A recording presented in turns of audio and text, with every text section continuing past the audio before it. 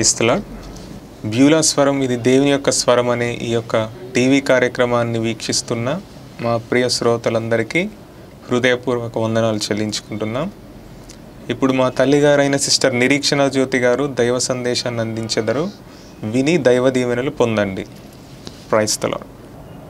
ఎక్కడ దాకొడు చోట్లేదు, ఆ దాగు చోటు నీవే అన్నాడు భక్తుడు. హల్లెలూయా. నువ్వెక్కడ దాగి ఉన్నప్పటికీ కూడా ప్రభు యొక్క కనుదృష్టి నీ మీదే నిలిచి ఉంటుంది. ఎందుకు దాక్కుంటావు నా కుమారుడా, నా కుమార్తె? రా, నిన్ను బాధ పెట్టేవాడిని కాదు, కోపించేవాడిని కాదు. నేను కృప కలిగిన దేవుడును, జాలి కలిగిన దేవుడు, ప్రేమ కలిగిన దేవుడును అని ఈరోజు యేసుని పిలుస్తున్నారు. వచ్చేస్తావు మరి? దేవునికి మహిమ కలుగుని గాక. వెలిగించబడిన తర్వాత చూడండి, హెబ్రీ 6:4-6 చూద్దాం. ఒక్కసారి వెలిగింపబడి పరలోక సంబంధమైన వరమును రుచి చూచి పరిశుద్ధాత్మలో పాలివారై దేవుని దివ్య వాక్యమును రాబోవు యుగ సంబంధమైన శక్తుల ప్రభావమును అనుభవించిన తరువాత తప్పిపోయిన వారు తమ విషయంలో దేవుని కుమారుని మరలా సిలివేచు బాహాటముగా ఆయనను అవమానపరుచుచున్నారు. కనుక మారు మనసు పొందినట్లు అట్టి వారిన మరలా నూతన పరచుట అసాధ్యము. విన్నారా? ఇప్పుడు ఒక్కసారి వెలిగించబడిన తర్వాత నువ్వు వెలుగుతూనే ఉండాలి. దినదినము నీ వెలుగు ప్రకాశించాలి. అయితే చీకట్లో నీ వెలుగు ప్రకాశించును అని ప్రభు చెప్తున్నారు లేఖనాలు. చీకటి అంటే నీ చుట్టుపక్కల అంత చీకట ఉందా? ప్రభువు నమ్ముకున్నామండి, చక్కగా వాక్యం వింటున్నామండి అని మీ దీపం వెలిగించుకుంటున్నారా? వెలుగుతుందా మీ దీపం? ఆత్మదీపం వెలవెలబోతుందా? ఆ చీకట్లో ఉన్న ప్రజలకు కూడా ఒకవేళ నీ దీపములో ఆ నూనె లేదేమో, చమురు లేదేమో, ఆ పరిశుద్ధాత్మ లేరేమో. ఏమి నువ్వు వెలిగించబడే వెలుగుతూ అనేకులు వెలిగించాలి తప్ప నీ దీపం కూడా చమురు లేకుండా, నూనె లేకుండా, ఆ పరిశుద్ధాత్మ లేకుండా ఆ ఒత్తి వెలవెలబోతుంటే అది నిలిచి ఉంటుందా? ఆరిపోద్ది. కనుక నువ్వు ఆరిపోయే దీపంగా ఉండకూడదు, కానీ వెలిగించబడుతూ అనేకుల్ని వెలిగించే బిడ్డగా ఉండాలి, వెలిగించే బిడ్డగా ఉండాలి. చూడండి అక్కడ, ఒక్కసారి వెలిగించబడి దేవుని ఆత్మచేత నింపబడి పరలోక సంబంధమైన వరమును రుచి చూచి అబ్బా పరిశుద్ధాత్మలో పాలివారై మరల ఎలా పాపం చేయబుద్దేది నాకు అర్థం కావట్లా. చాలామంది చెప్తుంటారు పరిశుద్ధాత్మతో నింపబడ్డామండి. నువ్వు ఏ ఆత్మతో నింపబడ్డావు నీకు తెలుస్తుందా సహోదరుడా, సహోదరి? గమనించండి. ఎందుకంటే సమయం లేదు మనకు, ప్రభువారు వచ్చేస్తున్నారు కనుక కూర్చోబెట్టి ఒక్కొక్కరిని చెప్పడానికి సేవకుడికి సమయం లేదు. ఒక్కొక్కళ్ళ గురించి చెప్పాలంటే టైం లేదు. ఆయన ఆయా ప్రాంతాలకు వెళ్ళిపోతూ ఉంటారు, అనేక ప్రజలకు చెప్తూ ఉంటారు దేవుని గురించి. మరి ఒక్కళ్ళ దగ్గర కూర్చొని చెప్పాలంటే అది అసాధ్యమే కదూ. వెలిగించాడు ప్రభువారు, వాక్యం వింటున్నావు, ప్రభు కోసం తెలుసు, నీకు తెలుసు, మరలా తప్పిపోతున్నారట. తప్పిపోతున్నారు లేదా అంటే దేవునికి విరోధముగా అడుగులు వేస్తూ ఏం పర్లా అని మరలా పాపంలోకి ప్రవేశిస్తూ బాహాటముగా ఎవరు చూస్తే నాకేంటి, ఏమి వాళ్ళు చేయట్లా పాపం, నేను చేస్తే తప్ప, ఏమి దేవుని వాక్యాన్ని అంత చక్కగా చెప్తున్నా నాకేంటి, మా పాస్టర్ గారు చెప్తున్నట్లుగా మేము కూడా చెప్తున్నాం బయటికి వెళ్ళి వాక్యం చెప్తూ మరలా తిరిగి తిరిగి పాపం చేస్తున్నారా? ప్రభుకి అసహ్యమైన కార్యాలు జరిగిస్తున్నారా? చూడండి, మనుషులు చూడకపోవచ్చు కానీ రహస్యమందుండు ప్రభు నిన్ను చూస్తూ ఉంటారు. ఏ స్థలాలకు వెళ్తున్నావు, ఎలాంటి పరిచయాలు పెంచుకున్నావు, ఎలాంటి పాపంలో అడుగులు వేస్తున్నావు, ఏ పాపానికి నీ దేహాన్ని అప్పగించుకున్నావు, ఏమి ఏ పాపాన్ని యొక్క దేహంలోనికి మరి రప్పించుకుంటున్నావు, ఆస్వాదిస్తున్నావు. నా కుమారుడా, నా కుమార్తె, ఒకవేళ మనం ఈ లోకంలో మనుషుల కళ్ళను కప్పేయచ్చు కానీ దేవుని కన్నులను కప్పతరము కాదు. హల్లెలూయా. ఆయన కన్ను సమస్తాన్ని తేటగా చూస్తూ ఉన్నారు ప్రభువారు. ఆయనకు మరిగింది ఏది లేదు. హల్లెలూయా. కనుక ఆ చీకటి క్రియలు, ఆ చీకటి పనులు వెలిగే ప్రత్యక్షపరుస్తుంది ఒక దినాన్న. ఏమి కాలిపోతారు. జాగ్రత్తగా బహుధైర్యం కలిగి భయముతో భక్తితో ధైర్యంగా ముందుకి పరిశుద్ధతలో నడుచుకోవడానికి మనం ప్రయత్నించాలి. హల్లెలూయా. కనుక మరలా తిరిగి తిరిగి కుక్క తన వాంతికి తిరిగినట్లుగా, పంది బురదలో దుర్లినట్టుగా ఒకసారి వెలిగించబడి ప్రభు యొక్క ప్రేమ ఏంటో తెలిసి, ఆయన ఉత్తముడని ఆయన రుచి చూసి తెలుసు కూడా మరలా ఏమండి ఈ చక్కటి ఆతిథ్యాన్ని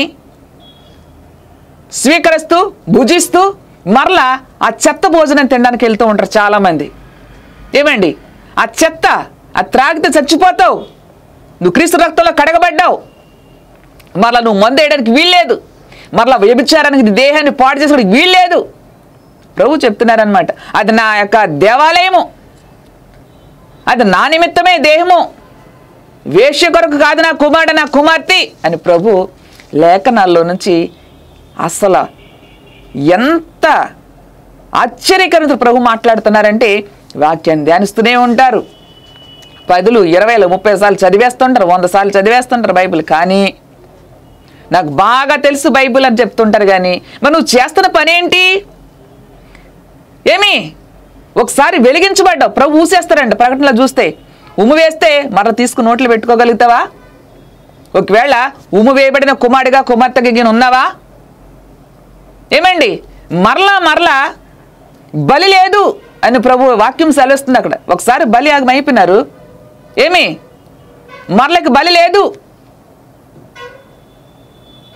క్షమించేస్తారులే అని చెప్పేసి అని మరలా అలా చేస్తూ ఉంటే, అంటే ప్రభు చెప్పినారు కిందాక మీరు చెప్పినారు, ద్రోహిని వగు ఇశ్రాయేలు తిరిగి రమ్ము, రాను ఉద్దేశించిన తిరిగి నువ్వు నా యొద్దకే రావాలన్నాడు కదండి. ఏం పర్లేదని నేను వెళ్తాను, అది వెళ్ళమాక, తెలిసి వెళ్ళమాక. వారు ఆ రోజు మూర్గించి ఇష్టానుసారంగా జీవించారు. శిక్ష వచ్చింది. 40 సంవత్సరాలు కూడా అరణ్యంలో తిప్పి ప్రభువారు అప్పుడు పిల్లలు 4వ తరం వారు వచ్చినారు. కానీ వాళ్ళు కూడా ప్రభువారు ఎవరిని తీసుకొచ్చి 2 మాత్రమే తీసుకొచ్చినారు. హల్లెలూయా. కాలేబు, యెహోషువ. ఏమండి ఈ తరం వాళ్ళు ఎవరు? ఆ నీతిమంతులు నువ్వా నేనా? అందరూ క్రిస్టియనే, అందరూ వాక్యాన్ని బోధించేస్తాం. ఎవరు వాళ్ళు?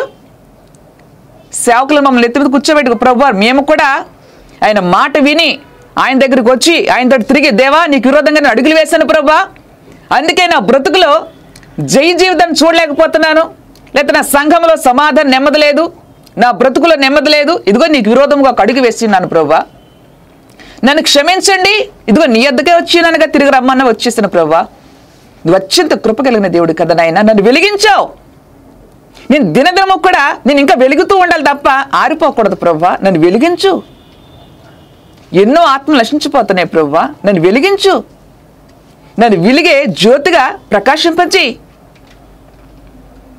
హల్లెలూయా. అని అడుగుచున్నావా? పశ్చాత్తాపడుచున్నావా? వాక్యాన్ని వీక్షిస్తున్న సహోదరి సహోదరుడా, ఏమి ఆయన రక్తంలో కడగబడ్డామండి, ఒక్కసారి పాపం చేసినానండి, ఏమి అయినా పర్లా ప్రభు కృపగలిగింది. ఈరోజు నీతో మాట్లాడుతున్నారు ప్రభు.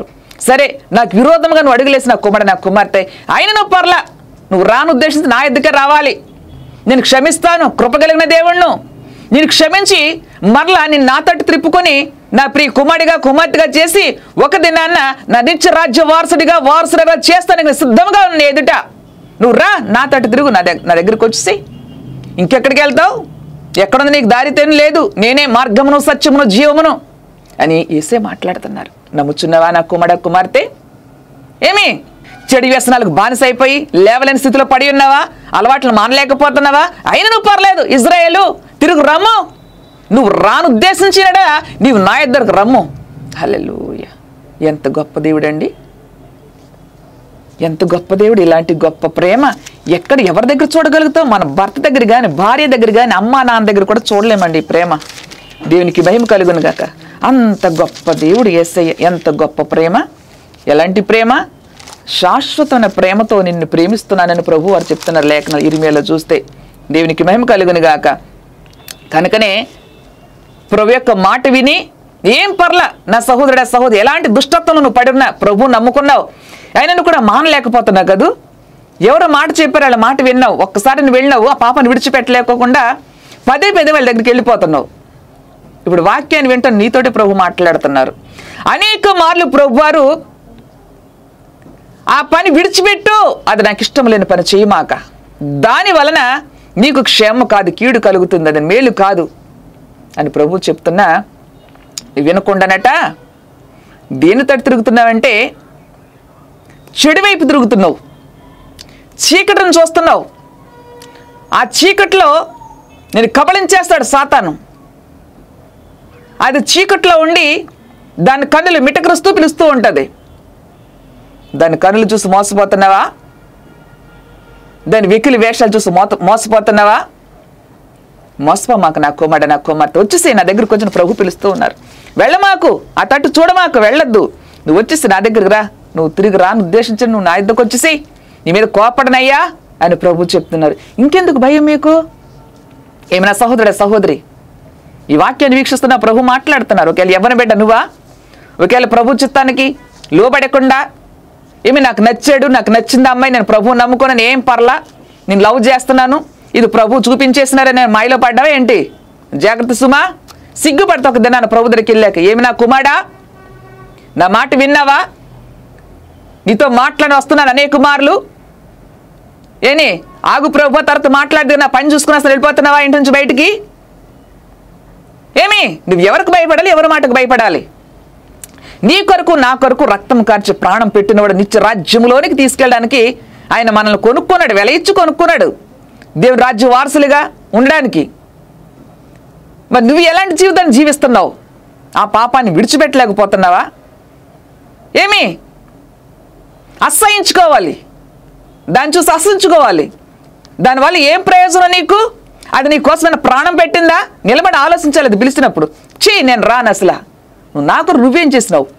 నా ప్రభు నా కొరకు ప్రాణం పెట్టాడు, రక్తం కార్చాడు, నిత్య జీవాన్ని ఇచ్చాడు, దుష్టత్వం నుంచి విడిపించాడు. మరలా నేను అలాగే దుష్టత్వంలో ప్రవేశిస్తాను అనుకున్నా, పనికి మాలినాను పో అని కాలు పెడతాన్నాను దాన్ని.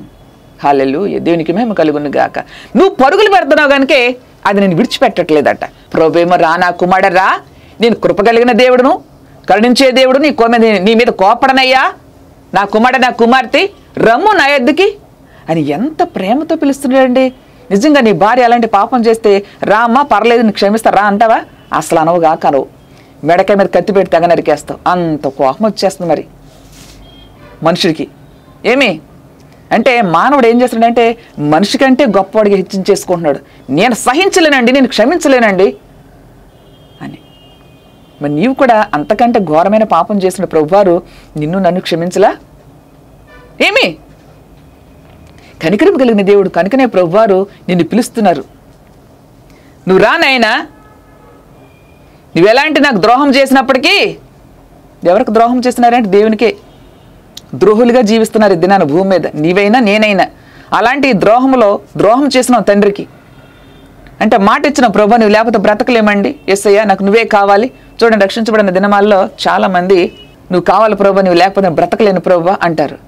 4 రోజులు ఆగండి, తర్వాత ప్రేమ చల్లారిపోద్ది, ఆ ప్రార్థన చల్లారిపోద్ది, ఆ బైబుల్ చల్లారిపోద్ది. చూడండి, రీసెంట్గా నాకు అసలు బిజీగా ఉండి నేను ఎక్కువ బైబుల్ స్టడీ చేయలేకపోయినాను. ఏమి నిరీక్షణ బైబుల్ చదవట్లా అని మాట్లాడినారు. నేను గొప్ప నెత్తి మీద కూర్చోబెట్టుకుంటాడా? నన్ను గద్దిస్తుంటారు ప్రభు వారు. దాన్ని క్షమించు ప్రభు, బాగా టైర్డ్ అయిన ప్రభు, చదవలేకపోయినాను ప్రభు. దేవునికి మహిమ. నాకైనా మీకైనా మనందరం ఒకటే ప్రభు కన్ను దృష్టిలో.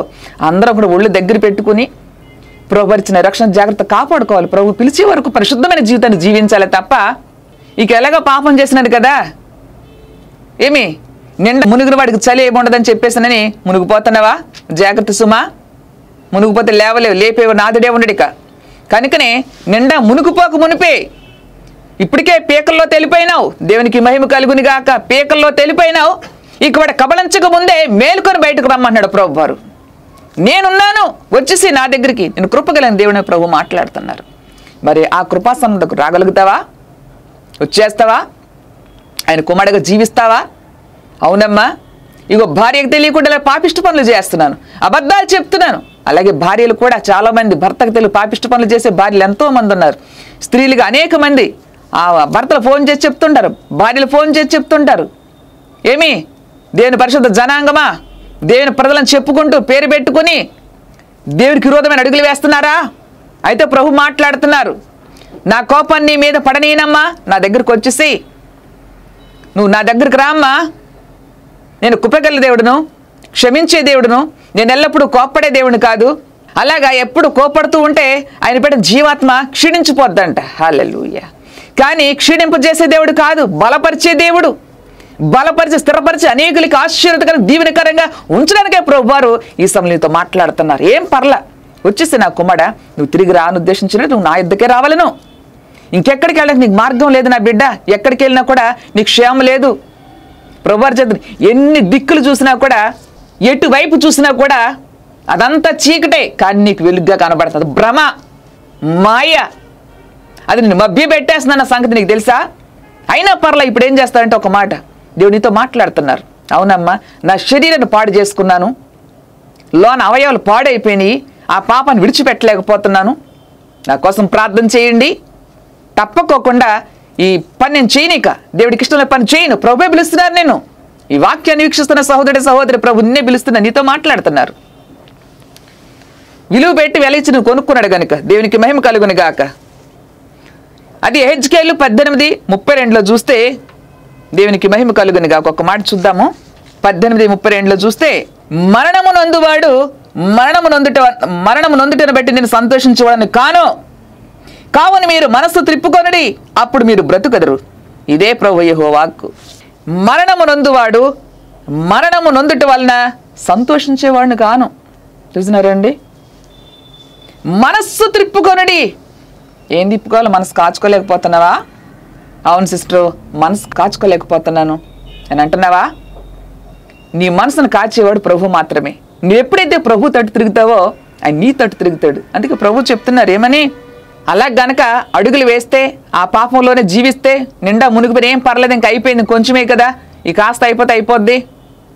ఇందాక చెప్పినాగా, ఎలాగ మునిగాను కదా పాపంలో, ఏమి నిండా మునిగిన వాడికి చలే ఉండదు అని అలా ఒక మునిగిపోవాలనుకుంటున్నావా? వద్దొద్దు నా సహోదరి, ప్రభు పిలుస్తున్నారు నిన్ను. హల్లెలూయా. నువ్వు ఎక్కడికి వెళ్ళినా నీకు మనశ్శాంతి ఉండదు. నువ్వు ఎక్కడికి వెళ్ళినా నిన్ను బ్రతికించే కాదు, అంత చీకటి. కొన్ని దినాల చీకటి అలుముకోబోతుంది. అర్థమైందా? వెలుగుండగానే నీటిని చక్కబెట్టుకోవాలి, నువ్వు సిద్ధపడాలి. ప్రభు వారు వచ్చేస్తున్నారు కనుకనే ప్రభు పిలుస్తున్నారు. ద్రోహిణియగు ఇశ్రాయేలు తిరిగి రమ్ము, నీవు రాను ఉద్దేశించిన నువ్వు నా యొద్దకే రావాలను. నేను కృపగలిగిన దేవుడును, కరుణించే దేవుడును, కృపనిచ్చి నీ పట్ల కనికరాన్ని చూపించి బ్రతికించేవాడును కనుక వచ్చేసి నువ్వు రాను ఉద్దేశించి నా దగ్గరికే రావాలి. అలా రాకుండా అక్కడే ఉంటానంటే ఏమొస్తుందట? మరణం వచ్చేస్తుంది. అందుకే ప్రభు సెలవిస్తున్నారు అక్కడ 18:32 మరణము నొందుట వలన నాకు సంతోషించేవాడిని కాను. మరణించేవాడిని బట్టి అంట ప్రభు సంతోషించేవాడు కాదంట, ఆయన బ్రతికించే దేవుడు. బ్రతికించినా కూడా మరలా తిరిగి వెళ్ళని ఆశ ఉంటే మాత్రం ఎవరు ఏం చేయలేరు. ఈరోజు వాక్యాన్ని వింటే నీతో ప్రభు మాట్లాడుతున్నారు. పాపం వలన వచ్చే జీతం మరణం. అర్థమైందా? కనుక ఆ పాపాన్ని విడిచిపెట్టామన్నాడు ప్రభు వారు అక్కడ. మరణము నొందుట వల్ల నాకు సంతోషించేవాడిని కాను, మనస్సు త్రిప్పుకొనడి, మీరు బ్రతికెదరు. ఇదే యెహోవా వాక్కు. ఏం తిప్పుకోవాలి? మనస్సు ప్రభు తోటి త్రిప్పాలి. నీ మనసులో ఎవరినెవరిని కూర్చోబెట్టేస్తే వాడు బ్రతికించేవాడు కాదు, ఒక్కడే బ్రతికించేవాడు. ఆ ప్రభువుకు మాత్రమే నీ హృదయంలో చోటు ఇవ్వాలి. కనుక మనసు తిప్పుకొని ప్రభు తట్టు తిరగాలి నువ్వు ఈ దినమే. హల్లెలూయా. దేవునికి మహిమ కలుగును గాక. కనుక నువ్వు మనసు తిప్పుకొని ప్రభు తట్టు చూస్తావా? నా కోసం ప్రార్థన చేయండి సిస్టరు. తప్పకొకటి నేను ప్రార్థన చేస్తా. నేను వెనక్కి తిరగనమ్మా, ప్రభు తట్టు తిరుగుతాను, నా కోసం ప్రార్థన చేయండి అని నేను ప్రార్థన చేస్తాను. మహోన్నతుడా, మహాగంత వహించిన వాడమ యేసుక్రీస్తు ప్రభు పరిశుద్ధ స్తోత్రము కలుగును గాక. అవును తండ్రి, నాయనా నీ యందు విశ్వాసం ఉంచి నమ్మి కూడా ప్రభా మీ రక్తంలో కడగబడి కూడా మరలా వెనక్కి తిరిగి ఆ పాపంలో జీవిస్తున్న బిడ్డలతో నువ్వు మాట్లాడుతున్నావయ్యా. ఎలాగైతే ఇజ్రాయేల్ ప్రజలకి నైనా తండ్రి నువ్వు సెలవిస్తున్నావో, ద్రోహిణియగు ఇజ్రాయేలు నువ్వు తిరిగి రమ్ము, నువ్వు తిరుగు రానుద్దేశించినలా నువ్వు నా యొద్దకే రావాలని లేక నా సెలవిచ్చిన ప్రభా. నేను కృపగలిగిన దేవుణ్ణు, నేను ఎల్లప్పుడు కోపించేవాడిని కాదన్నావు తండ్రి. ఎంత ప్రేమ, ఎంత దయ, ఎంత జాలి, ఎంత కరుణ ప్రభా, మీకే స్తోత్రం చెల్లిస్తున్నానయ్యా. ఇదిగో తండ్రి, ఒకసారి వెలిగించబడిన తర్వాత మరలా తండ్రి వెనక్కి తిరిగే ఆ జీవితాల బిడ్డలకు వద్దు ప్రభా. వీరందరూ కూడా ఆ ప్రతి దుష్టత్వ నుంచి విడిపించి మహిమ తెచ్చుకుని ప్రార్థిస్తున్నానే సమయంలో ఎవరైతే ప్రభా నీ విరోధం పాపంలో జీవిస్తూ ఇంక నా ప్రభువుకి నేను పనికిరాను, ఇక నన్ను క్షమించుడు, నా బ్రతికింతే అని ఎవరైతే నిరుత్సాహంతో ఉన్నారో ఈ సమయంలో వారిని తాకండి, ముట్టండి ప్రభువా. వారి దుఃఖాన్ని నుంచి ఆ దుఃఖం తొలగించండి, ఆ దుఃఖాన్ని నాట్యంగా మార్చండి. నువ్వు అత్యంత కృపగలిగిన దేవుడు అని చెప్తున్నాను తండ్రి. ఇదిగో నా తండ్రి కృపను బట్టి కుమరించి ప్రార్థన చేస్తున్నాను. కుమరించండి అత్యంతమైన నీ ప్రేమను బట్టి, నీ కరుణ జాలిని బట్టి ప్రార్థిస్తున్నానయ్యా. ఆ దుష్టత్వం నుంచి బిడ్డలకు విడుదల కలుగుని గాక యేసునామమున. కృపను బట్టి గొప్పగా జరిగించండి. ఆ ప్రతి విధంగా వ్యభిచారం నుంచి, ఆ త్రాగుడు నుంచి, ఆ చెడు వ్యసనం నుంచి విడిపించిన మహిమ తెచ్చుకోండి. అలాగే ఎవరికైనా వ్యాధి బాధ రోగులు ఉంటే ఇప్పుడు మనం తాకండి, ముట్టండి, స్వస్థపరచండి. ప్రతి విధం బలించి విడిపించిన మహిమ తెచ్చుకొని రాజ్యవారసులుగా చేయమని, వారికి ఏమైతే లోటుపాట్లు అవన్నీ విడిపించి రెక్కలు తీర్చి మీరు మహిమ తెచ్చుకోనమని, వారిని వారి కుటుంబాల సమేతంగా నిత్య రాజ్యవారసులుగా జీవించే ఉండే కృప దయచేయమని నాజరుడు యేసు ప్రార్థన చేసి ప్రత్యేక ఆశను తీస్తూ మీ చేతులు పెట్టిన పరమతండి. ఆమేన్, ఆమేన్, ఆమేన్. God bless you. Praise the lord. దేవుడికి మహిమ కలుగును గాక, ప్రభు మిమ్మల్ని దీవించును గాక. ఇన్ని రోజులు కూడా ఈ బ్యూలా టీవీ కార్యక్రమాన్ని వీక్షిస్తున్న నా ప్రియ శ్రోతలారా, మీ అందరికీ మా హృదయపూర్వక వందనాలు చెల్లిస్తున్నానండి. వాక్యాన్ని వీక్షిస్తూ మీరు బలపడ్డారని, స్వస్థ పొందుకున్నారని, మీ కుటుంబాల్లో మరి సంతోషంతో సమాధానం కలిగి ఉన్నారని మేము నమ్ముచున్నాం. దేవునికి మహిమ కలుగును గాక. చాలామంది ఫోన్ చేసి అడుగుతున్నారు, అమ్మగారు మరి అందరూ అకౌంట్ నెంబర్ ఇస్తున్నారు, మీరు ఇవ్వట్లేదు, మీరు ఇవ్వండి అని అడిగినప్పుడు మేము ఇవ్వండి ప్రభు చెప్పాలి, ఇవ్వనండి అని చెప్పాను చాలామందికి. ఎందుకంటే ప్రభు చెప్పని పని నేను ఏది చెయ్యను. దేవునికి మహిమ కలుగును గాక. కనుక అనేక మంది జీవితాల్లో చేస్తున్న గొప్ప కార్యాలను బట్టి, అనేక మంది స్వస్థతలు, విడుదలలో ఎన్నో కార్యాలు చేస్తున్నాడు. కనుక వాళ్ళందరి కార్యాలు చేస్తున్నాడు కాబట్టి వాళ్ళు ఫోన్ చేసి అడుగుతున్నారు, మేము స్పాన్సర్ చేస్తామండి, మీ అకౌంట్ నెంబర్ ఇవ్వండి, మీ అకౌంట్లో కొంత అమౌంట్ వేస్తామండి అని అడుగుతున్నారు. నేను చాలా వరకు నెగ్లెక్ట్ చేసిన ఇవ్వాల చాలామందికి. నా ప్రభు చెప్పాలని ప్రభు దగ్గర ప్రార్థిస్తున్నప్పుడు ప్రభు వారు మాట్లాడారు. అకౌంట్ నెంబర్ ఏమని తండ్రి మాట్లాడినారు కాబట్టి నేను ఈరోజు ఆ అకౌంట్ నెంబర్ మీకు ఇవ్వాలని ఆశపడుతున్నాను. ప్రభు మీకు ప్రేరేపణించినట్లయితేనే ఆ అకౌంట్లో మీరు అమౌంట్ వేయండి. మీకు తోచినంత ఇంత అంత డిమాండ్ చేయట్లా. దేవుడు ఎక్కడ అలాగే చెప్పలేదు. ఉచితంగా పొందుకున్నాం కాబట్టి ఉచితంగా అందించవలసిన బాధ్యత నాకుంది దేవుని దాసరాలుగా. కాబట్టి మీరు అడుగుతున్నారు కాబట్టి, ఎందుకంటే మేము చెప్పే వాక్యంలో మాలో నుంచి ప్రభు మాట్లాడుతున్న మాటలు వింటూ ఉండగా మీ హృదయాలు తెరుస్తున్నాడు ప్రభు వారు. మీకు స్వస్థపరుస్తున్నారు, కార్యములు చేస్తున్నారు. రైట్ కదా? కనుక మీరు ఇవ్వాలని ఆశ కలిగి ఉన్నారు. పరిశుద్ధాత్మ మీ హృదయాన్ని ప్రేరేపణ చేసినారు కాబట్టి మీరు నన్ను అడుగుతున్నారు. దేవునికి మహిమ కలుగును గాక. కనుక ₹1 వేసినా చాలు, దానికి ప్రతిఫలం మీరు పొందుకుంటారు. దేవునికి మహిమ కలుగును గాక. ఓకేనా? అకౌంట్ నెంబర్ ఇస్తామండి. ఆ నెంబర్ మీరు చూసుకోండి. మీరు వేసే ముందు మాకు ఫోన్ చేయండి, మేము మీతో మాట్లాడతాం, మీకోసం ప్రార్థన చేస్తాము. ఓకేనా? ఒకవేళ పర్సనల్గా మమ్మల్ని కలవాలని ఎవరైనా మీరు ఆశతో ఉంటే మీకోసం ప్రత్యేకంగా కూడా ప్రార్థన చేస్తాం. అంటే డబ్బులు ఇస్తే చేస్తాను అనుకోవద్దు, పొరపాటు. ఓకేనా? మిమ్మల్ని ఇంకా బలపరిచి మీరు ప్రభు సన్నిధిలో నిత్యము నిలిచి ఉండాలని మా ఆశ. కనుక ఇప్పుడు మా అకౌంట్ నెంబర్ ఇస్తున్నాము. మా account number Palvancha branch SBH account number 62096313432. మరొకసారి 62096313432. మీరు పూర్తి డీటెయిల్స్ తెలుసుకోవాలని అనుకున్నట్లయితే మా మొబైల్ నెంబరు స్క్రీన్ మీద కనిపిస్తుందండి. మీరు ఫోన్ చేయండి, మమ్మల్ని సంప్రదించండి. తప్పుకోకుండా మీతో మేము మాట్లాడతాము. దేవునికి మహిమ కలుగును గాక. దేవుడు మిమ్మల్ని దీవించును గాక. మా చిరునామా సిస్టర్ నిరీక్షణ జ్యోతి, ప్రసాదంపాడు, కృష్ణా జిల్లా, విజయవాడ.